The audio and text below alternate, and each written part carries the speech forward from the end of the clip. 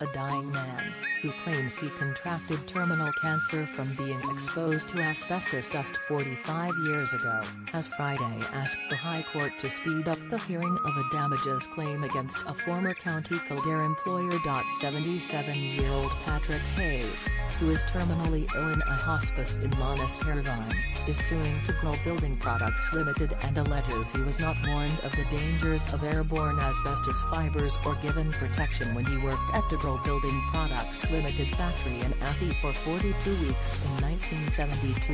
Mr. Justice Michael Tooney heard that the co-Kildare firm, which is yet to file a defense to the claim, stated in correspondence that it has no record confirming that Mr. Hayes worked with it. Barrister Rachel Maher, counsel for Mr. Hayes, told the court that he was diagnosed with malignant mesothelioma, a form of cancer most commonly associated with asbestos exposure. Ms. Maher, who appeared with solicitors Patrick V. Boland and Sons, Newbridge, said Mr. Hayes claimed the company had been negligent and in breach of duty by its failure to have any regard for his safety when he worked for them.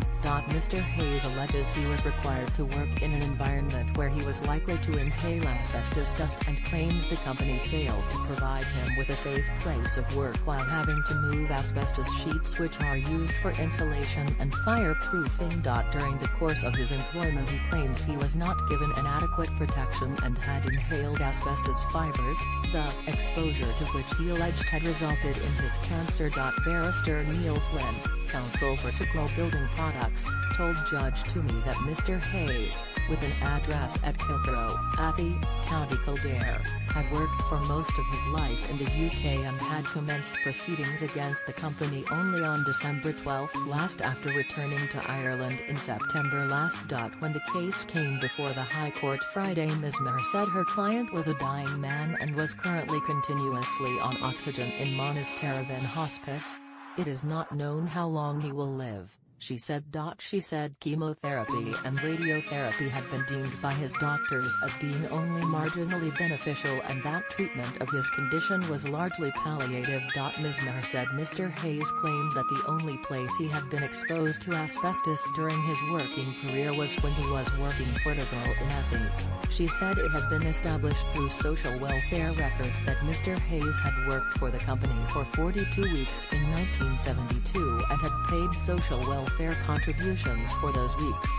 She told the court it was her opinion and that of his solicitors that the company had no bona fide defense to Mr. Hayes' claim, and she asked the court, due to his condition and unknown prognosis, for various orders expediting the hearing of his claim. Mr. Hayes' legal team sought an order requiring the filing of a defense to his claim by January 3 and a further court order directing that his personal evidence be taken on commission by a lawyer at Monasterevine Hospice on January 8 next.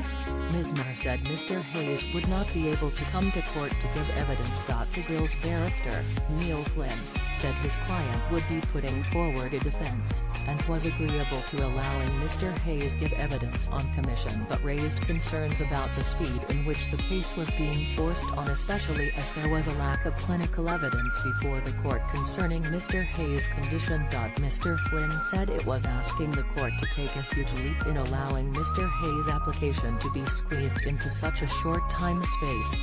Although Mr. Hayes' medical records had been forwarded to the defendants, Mr. Hayes' legal team did not know what particular inquiries would be made by Subcriber in order for it to meet the case. Mr. Hayes has spent a large portion of his life working on building sites throughout the UK and could have been exposed to asbestos on any building project, Mr. Flynn said. It is unreasonable for the plaintiff to force these proceedings on when we are simply not ready to meet them. Mr. Justice Women, in his ruling, commended both sets of lawyers for agreeing certain matters that would expedite the claim. He said there was a lack of detailed medical evidence before the court, and he noted correspondence from the company that said it had no record of having employed Mr. Hayes. I think the balance of justice lies in allowing evidence to be taken on commission on January 8 next, and the court so directs, Judge Toomey said.